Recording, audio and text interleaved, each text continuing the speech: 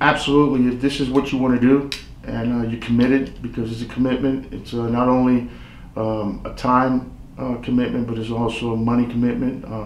I was fortunate enough to use my GI Bill, and I served my country honorably, and this is how one way that they're taking care of me as far as my GI Bill. But absolutely, if you have a chance to come to VAS, there's no other staff that I know of, and correct me if I'm wrong, I don't even think there's another school that's out there that offers the training, the dedication, the commitment, the honesty, and the camaraderie that you're going to have in a classroom. And if you can do it, go for it.